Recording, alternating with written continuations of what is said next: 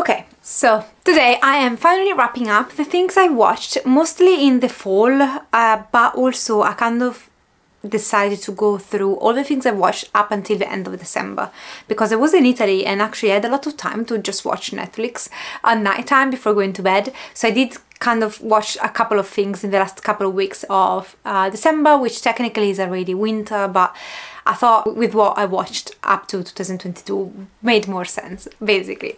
So what I'm gonna do is I'm gonna put them in order of enjoyment, in a sense, but I'm gonna divide them by categories. So I'm gonna do like TV show, and then from least liked to the most liked, and so forth. So I'm gonna start with the one that I actually watched the least of, which is anime. So I just watched anime, and actually I'm gonna include here anything that is animated. So I'm gonna have like it's a TV show, but it's animated, so I'm gonna also include it in there. Apologies, don't hate me for that. So the only two things I watched, a second place I would probably put Rick and Morty, the new season that came out on Netflix, and I think it was just 5 episodes if I'm not mistaken, or 6 episodes that I watched. I need to check if there are some more, but again, Rick and Morty is one of my ultimate favorite.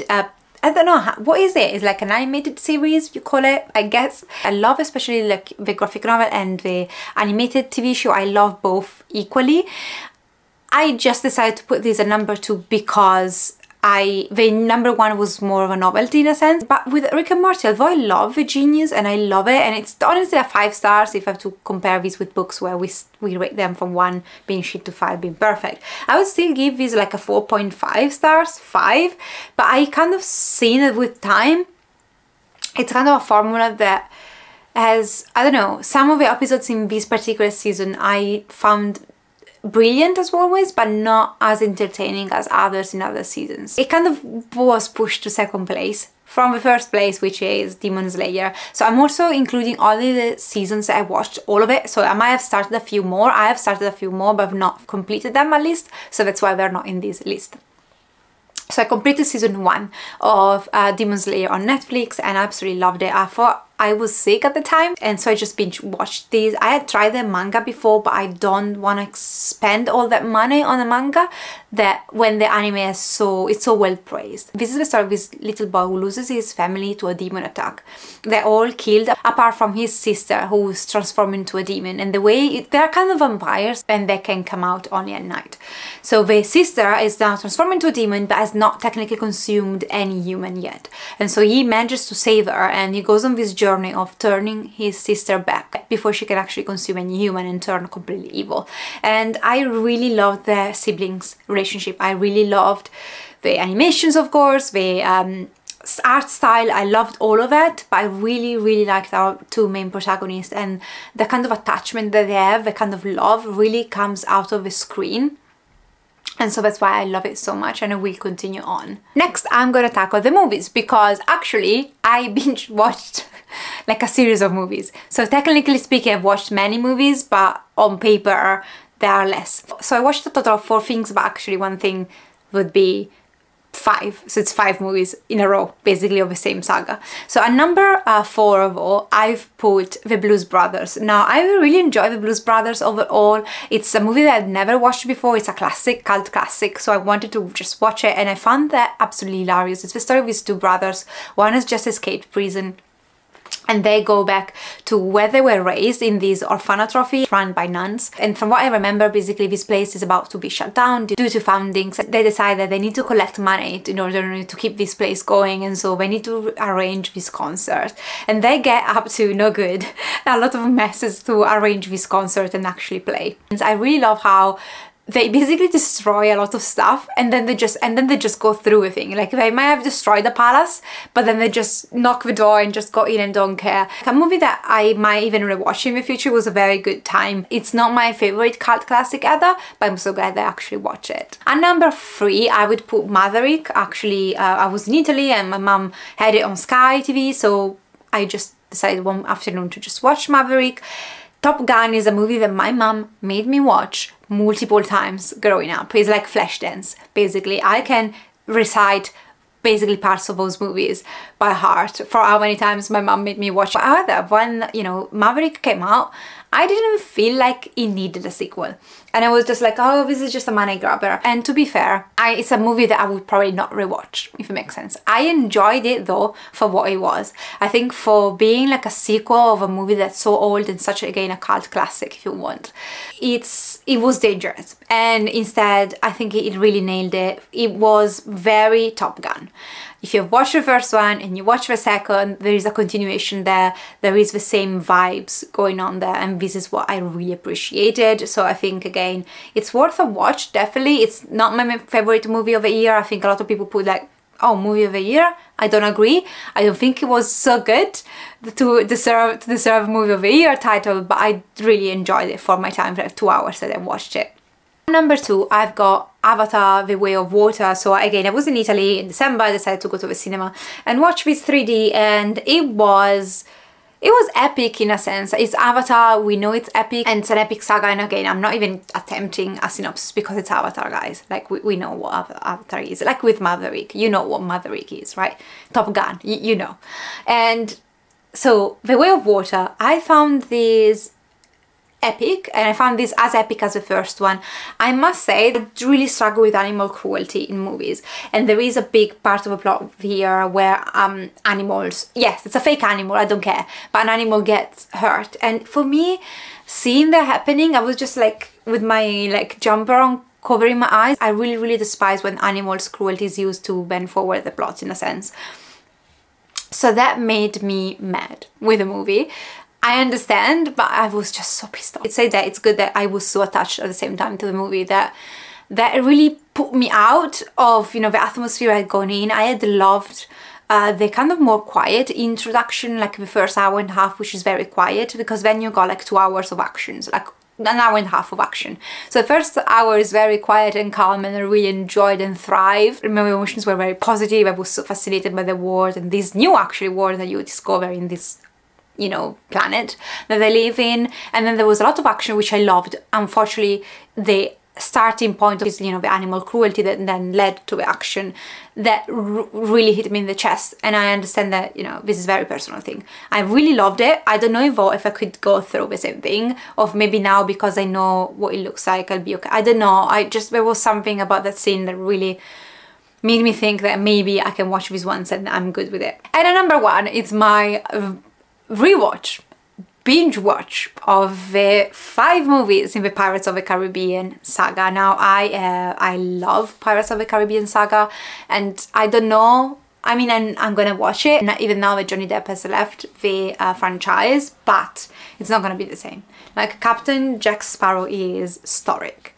It's like, I don't know, I think they made the history of cinema in a sense with, you know, especially when it comes down to pirate stories with these. I love probably the number 2 movie and the number 3 more than anything else. I think the number 4 and 5 are okay-ish, not as good as the first 3. The first trilogy, chef kiss. Like, this is in first place because of the first 3 movies.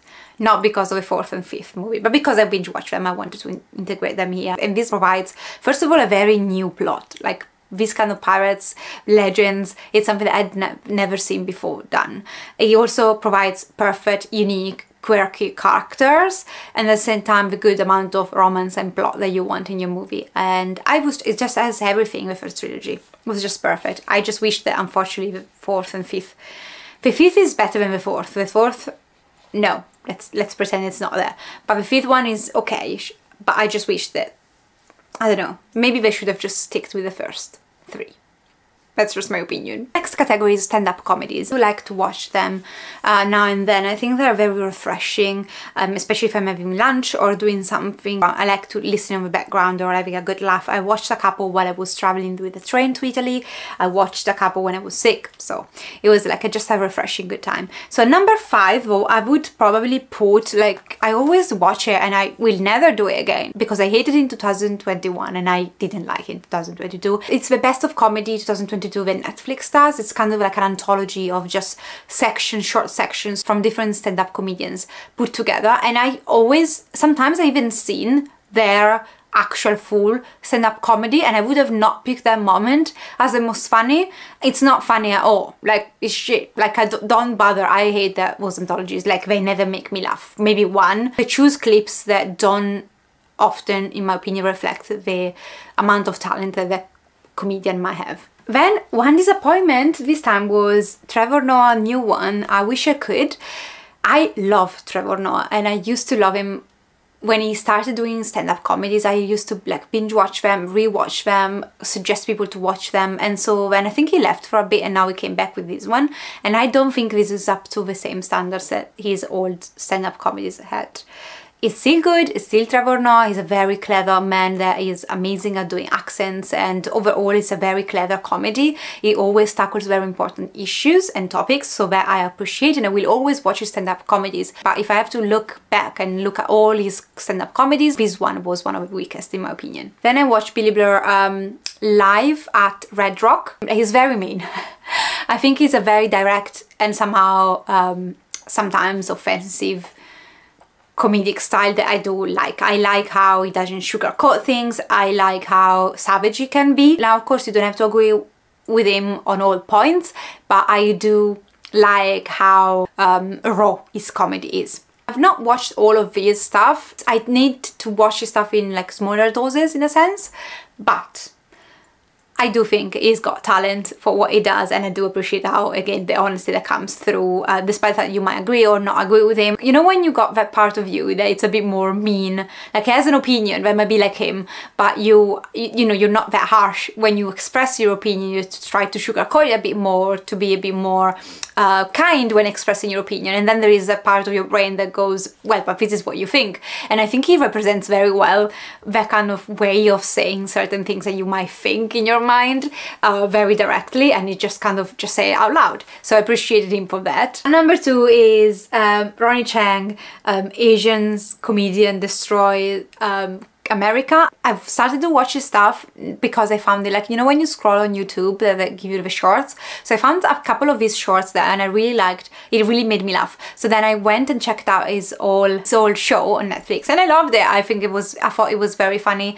I thought it was, again, the kind of, I think it's a bit of a blend, and I like his comedy especially because he's brutal and honest like Billy Blur is, but sometimes the way he does his comedy just comes out slightly less aggressive in a sense, and so I really like his style of clever comedy, honest comedy, and I just generally had some very honest, good laughs about everyday life, things that, you know, you don't stop and think actually how hilarious they are. And so he made a point, for example, he said, you know, how the internet made all of us more stupid, and I was just like, that's actually true. It's incredible how having all the knowledge in the world actually made us behave more stupidly sometimes, and I thought that was so clever to say. So I really love this comedy and this content, especially in this one, because I've just watched, I'm watching now another one by him, but this is the first and only one that I watched completely fully. And number one is The Cynic by Ramesh. I'm not gonna butcher his surname, but it's here, and I think he's a brilliant comedian. He's from England as well, so a lot of the things he says, although, you know, I didn't grow up here, but now I've been here for a bunch of years, so I kind of resonates with the culture I am currently living in, so that's why maybe I love him particularly. But yeah, absolutely cherish his comedies. It always makes me laugh a lot. I found this particularly funny. I think this is probably, The Cynic is probably my favorite thus far of him. It was hilarious and I really had very good laughs. True crime documentaries. So at number 4, I've watched 4 of them, and at number 4 I've got I Am a Killer season 3. I thought this season was pretty bland. I think other season, especially first season, was stronger than this. And this is a true crime series where they interview people in America that have been convicted of murder. Now in season 1 I think there was a focus on people that had gone to death row. Now this is not the case anymore. From season 2 you kind of have people that have never been put to death because of their crimes, but they're just committed homicide. And I think this season, I honestly can't remember one case of that. It didn't really stick with me much. But overall I think it's a very good format. But because in an hour you're trying to convey, you know, the story of the killer as well as the victim, it doesn't leave you much room or space to really delve deep into things. So it's kind of superficial in a sense, but it's a good anthology. At number 3 I would have a Texan Killing Fields, and a visit was very fascinating. It's basically the story of this bunch of girls that have been found in this field in Texas throughout the years, and they believe that there is a serial killer being active. This is number 3, not because of quality. I really enjoyed this one. Ultimately though, we don't have a firm answer. We don't really exactly know what happened, and so despite the fact that there is a good solid theory, if you want, we don't have final answers. So there is always a bit of frustration that comes when you watch a true crime and you don't have an outcome that is proven, basically. So for example, number 2, I have a raincoat killer, and here is this kind of Korean serial killer of whom I knew nothing about, and it's a very unique one because when he started his career as serial killer, he would break in people's homes and kill everybody, which is so scary. And then he moved on, and actually he would hire or pay for a prostitute, and then he would kill her, a sex worker mostly. And finally, you do have closure in these because they do find the guy. What it's lacking from these was the motivation of a killer. I think because the culture is also different, where forensic psychology, I don't know how much advanced it is at that point in time. They tell you basically how they caught the killer, the evidence, and what happened when they caught him. They have a bit of a situation like a Ted Bundy situation for a while, not that tragic, but very close to, and so that was scary even to watch. Anyway, they resolve it, so he ends up with the killer getting captured, and so he resolves itself, the situation. However, there is very little introspection on the motives that led these men in committing this string of horrible murders. But if you like true crime and serial killers, you want to check out the Raincoat Killer, because this is a very prolific serial killer as well, that it's not well known at all in the wider world. And I understand that serial killers are mostly famous from what I know of from USA especially, and then probably Britain and Australia. But I think if you are very passionate about finding out more about them, we should be more aware of other serial killers from other parts of the world. And so I was very grateful that I could find this on Netflix. And at number 1, there is Unsolved Mysteries, the first 3 seasons. I binge watched this and couldn't get enough. And yes, I just said that there is an element of frustration that comes with not having the answers to the whodunit when you watch a true crime series. However, I found these mysteries, some of them were clearly not mysteries. Some of them were mysteries in the sense that we know who done it, they don't know where he or she was. And that was frustrating because you know what happened, but unfortunately, the culprit is not behind bars. But many others, there is no answers. And I was just so fascinated by, that kind of sparked my intrigue of, oh, I'm gonna solve this case. Of course I'm not. But it kind of made me think about possible theories and so on. So I really hope that eventually they solve some of these crimes, and then we'll do like a follow-up series where they solve it. I would love to see that, but I think these really called to the Sherlock Holmes inside myself, and I went to look online for solutions. I was so intrigued by these cases, and that's why I just kept watching. I just watched 3 seasons, and there are like 10 episodes in each season in like a week. Like I couldn't stop watching, so it was very addictive, and that's why I put in number 1. Also, I didn't clarify, this is an anthology collection of murders, mysteries, people disappearing in very weird circumstances. Each episode it's a new mystery, and that's why I found it particularly fascinating. Sorry, I forgot, I actually watched 5 things, and at number 5 I would put The Worst Roommate. This is an anthology, I think just 4 or 5 episodes, where basically people were killed by someone they used to live with.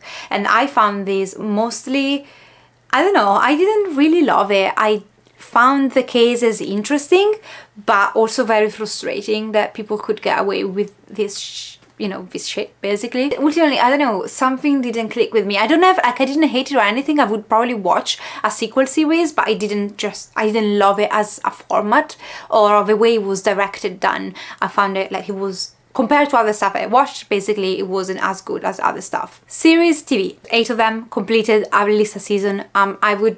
Number 8, I would put Wednesday. Now, I didn't hate Wednesday. Wednesday is kind of like a new Netflix show about Wednesday Addams, where she goes to this dark academia and she's up to no good, and there is like a murder mystery that she has to solve. The internet blew up with this one, and the only thing I wanted to watch was her dancing to Lady Gaga song. And actually, when I went to the scene, the soundtrack was different, like it wasn't there. I thought this was very meh. I do love the Addams Family. I'm not obsessed with it. I thought it was very well directed. I liked her as an actress, but it was very it's for teens, and I think I kind of grow a bit out of this, so I don't know if I will ever watch the second season. I might not. I thought also the mystery was pretty clear. I love Xavier though, so his character I really liked, so I might just watch them to see what happens to, you know, Xavier and so on, but just felt a bit old and I could see things coming. Basically the same probably must be applied to Lock and Key season 2. Now season 2 was it's better than season 1 in my opinion, and this is a trilogy, so it's 3 seasons I believe, and it's based on Lock and Key from Joe Hill, which is a graphic novel series I absolutely adored.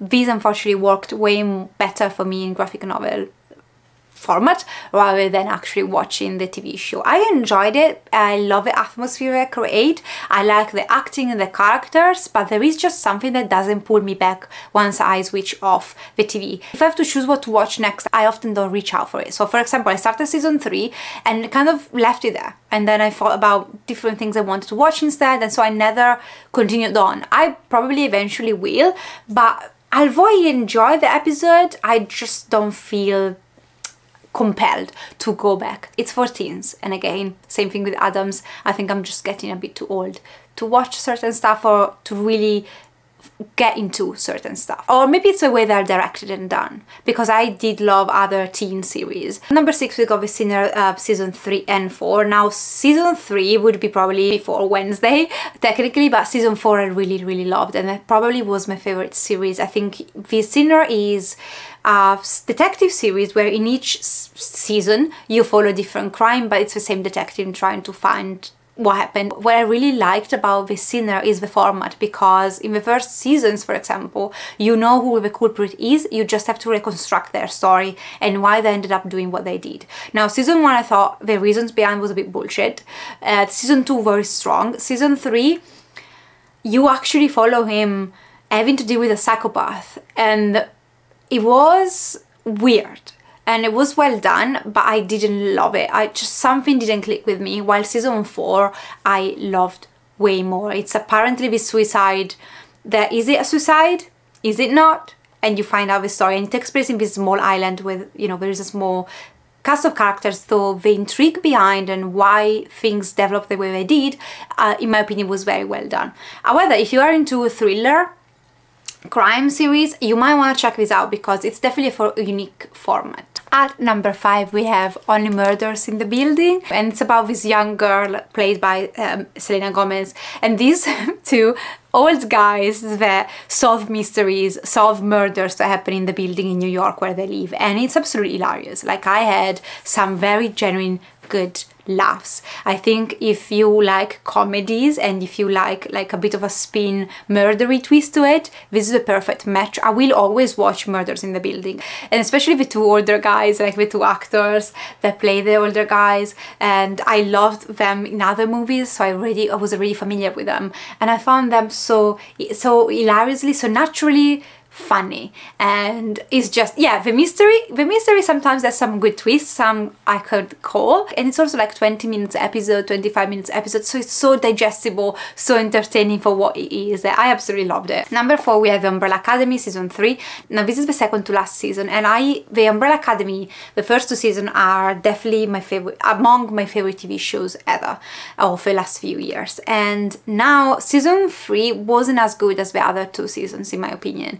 Something was missing, and the character of Allison I despised. Like, I was never her biggest fan, but in this one, although I could understand her pain as a mother of going through what she did, and I got that, I still couldn't justify how she could be fucking horrible with all the people in her life that actually, the only people that were there for her. Something was not there, and I think because this takes place in a very enclosed setting where they are all basically in this hotel all the time, I thought he had less room for the characters to grow more. Like, I saw the characters kind of taking a backseat rather than developing more. And although I really enjoyed it, I love Klaus. Klaus is my favorite of all. I just thought it was a bit limited. as scope. It was fascinating though, the background, like what happens, like the mystery behind, very fascinating. The bad guy and all of that, very good. It was ultimately very good, but not as good as the other ones. And number 3, we got the Ring of Powers. And yes, I know people hated this, and I didn't. I absolutely love how this was directed and shot. The places, I found it was just beautiful. In terms of the plot, because you know already where this is going, I probably don't have the same high expectations that maybe other people held. I don't know, I just thought we know this is gonna become, you know, eventually it's gonna, whatever is gonna happen is then gonna lead to the events of Lord of the Rings. And that's why I don't love usually prequel series, because I think it's very hard, kind of, you know, make me be on the edge of my seat and looking forward to what's gonna happen, because ultimately it doesn't matter how you do it, that's gonna be the end, right? You know, the end is gonna be always the same, because that's when the other story, the story that I'm familiar with, starts. So I didn't have the same high expectations that maybe other people had. Actually, I was pleasantly surprised by the twist. I kind of call it right in the, you know, the episode that was happening, but up until that point I was fooled, so that was good. And I enjoyed it. I think it's a very good also cast of characters, and I think the way they move from character to character is done well. It's not the best thing I've ever seen, but it's beautiful to watch, and I will definitely continue on. Number two is Guillermo del Toro Cabinet of Curiosities. This came out around October. It's a horror anthology where each episode is a short story, horror short stories, and it's actually, each story is based on a novella, I believe, or a story.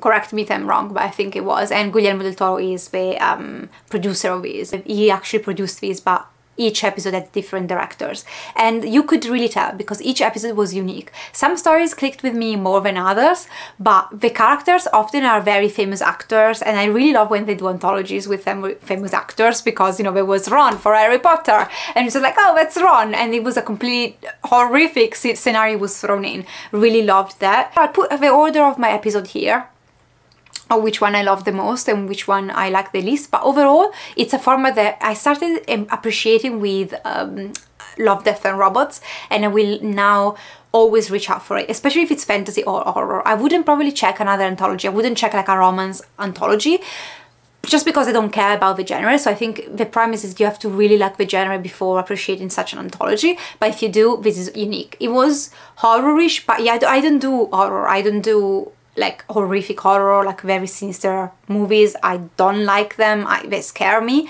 So the fact that I could put up with these and like this enough, it means that it was horror-ish. A lot of horror fantasy though, so it was very doable. A lot of monsters and stuff happening that was creepy, but definitely doable. And hands down, number 1, I am converted. I didn't want to continue on with this series, and then people in my life were like, Eva, you have to watch it, you have to watch it, and I did. So at number 1 we have season 3 and 4 of Stranger Things. Now I know I'm behind these. Season 4 came out ages ago. Actually I did watch, sorry, season 2 as well. So season 2, 3 and 4. But season 3 and 4 stuck with me the most. Listen, the character of Steve and Dustin, I don't have to say anything else, right? Like Steve and Dustin, I want to tattoo their name on my body. Like I love them. Initially I didn't click much with 11, and I thought the first season was okay, I enjoyed it, but I never felt like I wanted to continue on. And then I watched the first episode of season 2 and kind of gave up, but then people told me, you need to keep going, and you have to. Listen, I don't love sci-fi, and I think that's why I struggled initially with this, but this is more fantasy than sci-fi in a sense. I don't mind it. I love the cast of characters, but I also ultimately love how epic this is, and the soundtrack. It helps that 80s music is my favorite kind of music ever. Like I listen to all kind of music, but if I have to pick up a music that I will never get bored of, is 80s music. So when, you know, Running Up That Hill by Kate Bush came up as, you know, a major soundtrack, a major actually part of a plot in season 4, I was screaming at that point. And I think also like the way these seasons keep improving and getting more epic, more just visually stronger, I was in awe. Even for example, at the beginning of season 4, there is a part of a plot that takes place in a prison basically, and I didn't really like that, but the way they twisted it around, the way they made that ultimately finish, it was epic. I was like, okay, I'm gonna shut up from now on. If I don't like part of a plot, I'm just gonna stick around until the end, because I know you're gonna make these come out well. I know you will, and I am a huge fan now. But thank you guys for watching. Let me know what was your favorite watch of 2022. I'd love if you want to divide them in category. What was your favorite anime? What was your favorite TV show or movie, or any other category that you might have watched? If you're new, I would love for you to subscribe. Yes, this channel is mostly books and comics, graphic novel and manga that I read, but I also do sometimes make content about what I watch, especially seasonally. I'll see you next time. Take care of yourself, and thank you again for watching. Ciao!